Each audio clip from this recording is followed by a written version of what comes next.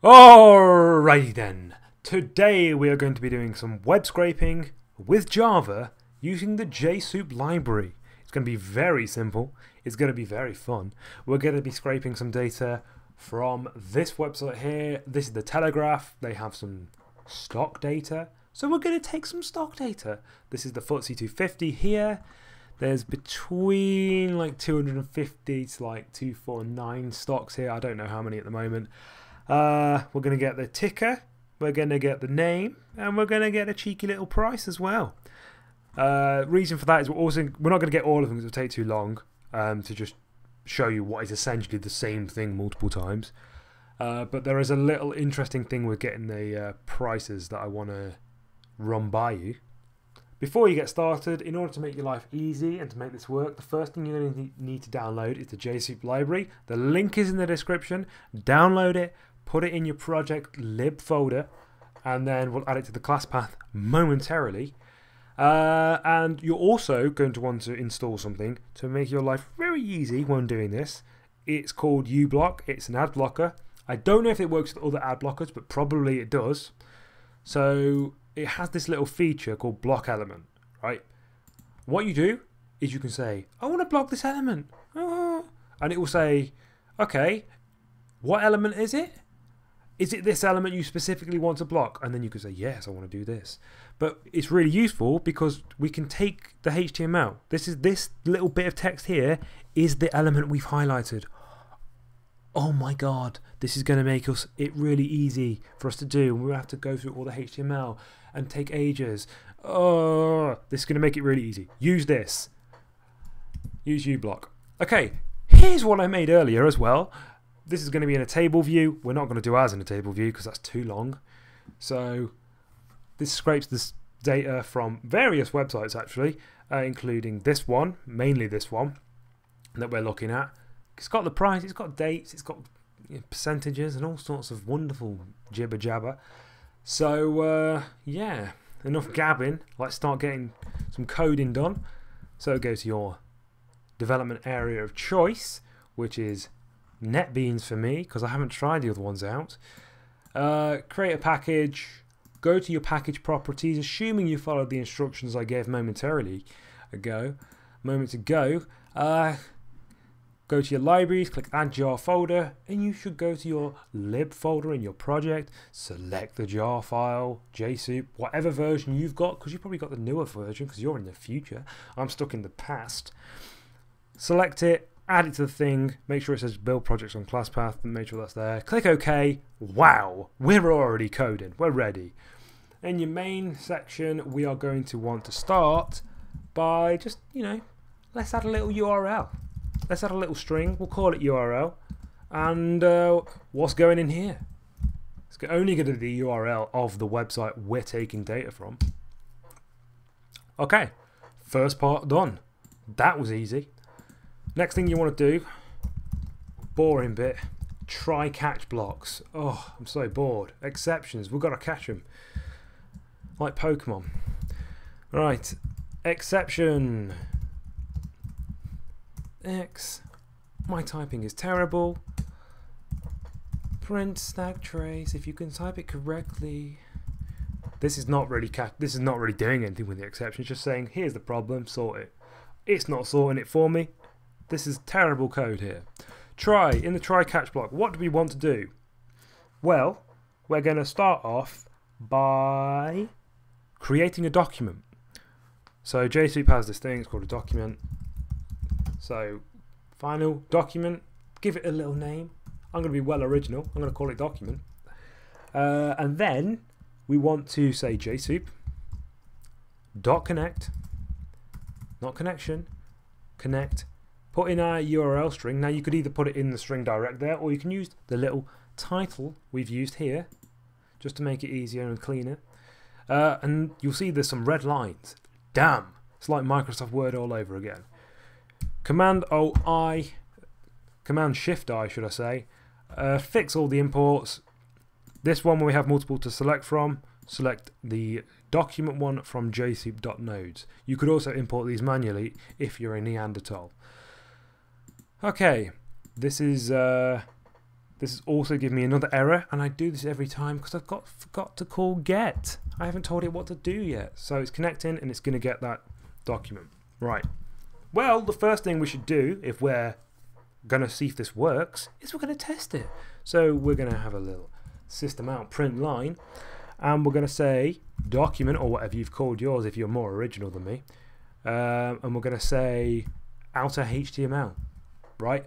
And if this works, right, hopefully it should print the outer HTML or the HTML of this page. So in specs, it's going to basically print everything we see here. That, yeah, it should print everything that's to do with this website. Let's have a look, see if it works. Ooh, we're waiting with bated breath for this thing to run now. So it's going to start running now, and we're going to see what's going to happen. And it's working. There we go. Look at that. Right, you can see it's running through it all right now. Right now, if you look closely, you can see that there are the stock codes, there's the stock name, and there's the stock price. We're going to use this. This is what's going to happen. We're going to take this data from here specifically, but we're going to have to, you know, separate it out from the rest of the HTML. So let's start separating all this data. What do we need to do? Well, there's something you should be aware of. This is something that I've always found to be a bit of a problem when I'm doing any web scraping with tables. For some reason, and I don't know why, when we start scraping there's usually a gap. Like there's an element that's not filled in a table for some reason on some sites. So we're going to have to account for that. The first thing we're going to have to do is we're going to start with a lovely for each loop. So for the element row, and I'll explain this in a second, we're going to get our document. So we're going to call that document, which, you know, named whatever you've called it. If you're more, you know, creative than me and haven't and called it something better, then, you know, type that. Then we're going to select something, and we're going to select the element that we're going to start getting all this data from. So what's that? What element is that? Well, it's going to be the table, right? You can see here we have the table data. So we have rows, and we're going to try and get the rows, and we're going to have to get it out of the table. So the first thing we're going to do is find this table. This is where uBlock's a little bit more challenging, because finding the table can be a bit of a problem because it'll get the ID sometimes. So let's go view source, not view source. What am I on with? We're already here. Inspect element. Have a look here. Okay. So we have the table row, we have the table head. Table class, this is the one. Okay, something to note here. So we're going to copy this. So we're going to go table class and copy the class. Table sorter space full. Something to note. We want to call the type of element. So it's a table, right? Table dot. If it was a div, you would do div dot table or whatever it's called, right? But we're going to do table. Then there's a problem here, and I always find that every time I started doing this, the first time I learned how to do this, I kept putting the gap here because that's how it appears. But it's not. We need to put a dot there. So if we select this, if you look up towards the table now, not where the code is, up to the table, it says table, summary table, dot full. So it's dot full. So that's what we're going to put there, dot full. And then what is it? We're not just going to get the table here. We're going to get the row, because we're calling it row. So we're going to do tr space tr, not dot space, not dot tr, just space tr, and we're going to get that. Okay, so then let's finish this for each loop, and you'll notice there's the red squiggly line under element, like Microsoft Word. There we go. Fix the import, and let's get ready to get some specific data out of here. First thing we're going to get the ticker. But as I just mentioned, there's that gap, right? So we're going to go row 1, row 2, and for some reason we're going to go, there's a row hidden here. Okay, and it happens a lot on tables. I don't know why, but there's a row that's hidden here somewhere where it has no data in it. And this is going to cause us problems later when we're doing parsing doubles from strings, when we're doing the price data. So we need to account for that before we start doing this. Now, the way we're going to do that is we're going to say if, and just create a little if statement, and then else. This bit here, we're going to get any bit of data from here, but we're going to use the ticker because it's easiest. So let's first, we're going to use uBlock to get this data. Mine's turned off for some reason. I don't know why. Turn it back on. We're going to block the element here.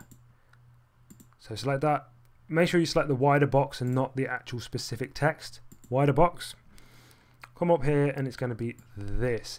This is why I recommend using uBlock, because you can do this on any website. You might not be following along on the same website I am, or the website might have changed. So hopefully this will still work in the future. We're going to get this. TD colon nth of type 1, right? Clever among you will probably realise that this is probably going to be number 2, this is number 3, 4, 5, so on and so forth. So if this is blank, right, because I told you that this is what's going to happen. The first row isn't this one, it's up here somewhere. Okay, so this TD of nth type 1 accounts for all of these rows here, but there's also a hidden one. So if that's not that actually, sorry, I'm totally wrong there. We have to say row select, put in the string, again I've typed the wrong thing, we put it in quotes, dot text, right, then equals null, like empty. If it's empty, then we're going to do something. What we're going to do, we're just going to continue. We're going to escape from this particular for each loop. Right, as in this row, we're going to go, fuck it, skip it, leave it, allow it, fam. That's what we're going to do. So, where we're putting the data is all going to go in this little else statement. So, because we know the first thing is going to happen, blank. So it's going to skip to this bit here. Okay. What we're going to do, let's create a little string. We'll call it ticker. Any guesses for what we're going to put here? Equals something. Well, we've already done it actually. Just so happens we've done it here. Row.select, and then the type, the element bit we're taking, because we've got the row, so we're doing table row, so we're doing the table, we're doing this table specifically, and we're doing the table rows with this for each loop, and then we're specifically choosing this column, essentially. Okay, or this particular point. So this is now going to be the ticker. Well, let's double check this works. We have to make sure we call .text at the end, because I always forget to do that. But that should work. So if we do out ticker, see if it works. We'll run this code again now.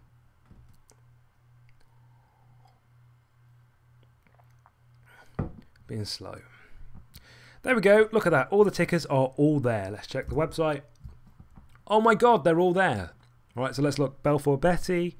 That's there. BBY. Are they there? BBY's there. Wowzers trousers. It's working. Okay, so we've scraped the data from the website now. Great. So let's get the name. The name is going to be, I'm guessing, event type 2.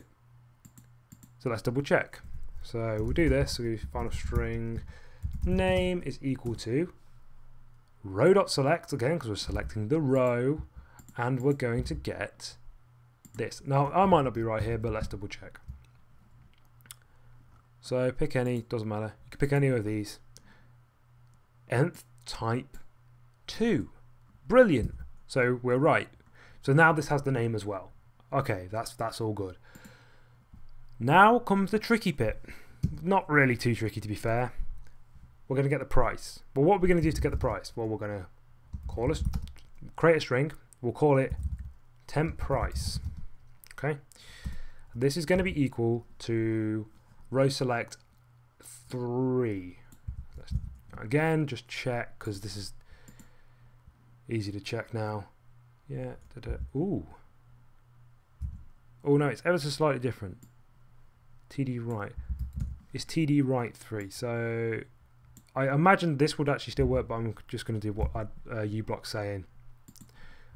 Okay. We've got the string, but because we don't want the string really, like we don't want this to be a string, We want this to be a number, right, that I can manipulate. What if I want to take the price and take the number of shares outstanding, right, and multiply them together to get the market cap, or divide the market cap by the price to get the shares outstanding. If I want to do any of that, I can't have it be a string. I have to have it be an actual number, like an integer, a double, whatever you want to have. Okay, we're going to use a double because it's easy. We're not really going to have too many problems with that. We know we have 2 decimal places. We're not ever going to have any more than that. So let's just keep it as a double. Okay, so we've got the string. Right, look in the code. We've got the string. That's right there. That's the string. If I was to print temp price, it would be the string. Okay, it will be the number, but it's not a number. It's a string that looks like a number. So we're going to have to get it from there. But there's something you should be aware of. Well, the decimal place is fine. When we pass a double from a string, that will work. It's like, okay, yeah, that's the decimal place. Great, we know that. But commas, they're a big no-no. Or if it was a currency symbol or something else in there, it will cause a problem. Minus signs are fine. It recognizes those as negatives. But the problem we're going to have is commas. Now, not all of these have commas, but if they do, we want to take the commas out and then pass the data. So what we're going to do, take the string, call it temp price 1, because I'm lazy. I can't think of anything better. We're going to take the temp price 1. We're going to say replace. And we're going to replace the commas, so put it in quotes what character you're trying to get rid of, and it might be that you're trying to replace like this, or that particular set of characters from it. We do that, comma, and then with what you're replacing it with. So in this case, we're replacing it with nothing. So just quote marks, nothing else. You don't need to put anything else. Okay, so now this temp price 1 is temp price normal, but without the commas, which means we can now do this, double, and call it price. What we'll do is we'll say double, capital D here. You have to put the capital D, otherwise it doesn't work. Pass double, and then we're going to put in temp price 1. And that's now a double, and that will work. Okay. So let's see if this all works. So hopefully, if the code is all right and I haven't mistyped things and it's all going well, and I haven't lost internet connection, this should work. So system out print line, we're going to say name plus space plus no, we're going to say name here. Actually, we're not going to say name there. We're going to say ticker here. Keep it in line with the data. With the data on the table. Space again. Any guesses? Price, obviously. Okay, let's run the file. Let's run it. It's going to work. Come on. Little drum roll here. Oh my god, it's worked. Wowzers trousers, you've just successfully scraped website data. Wow. And like I say, this is these are doubles.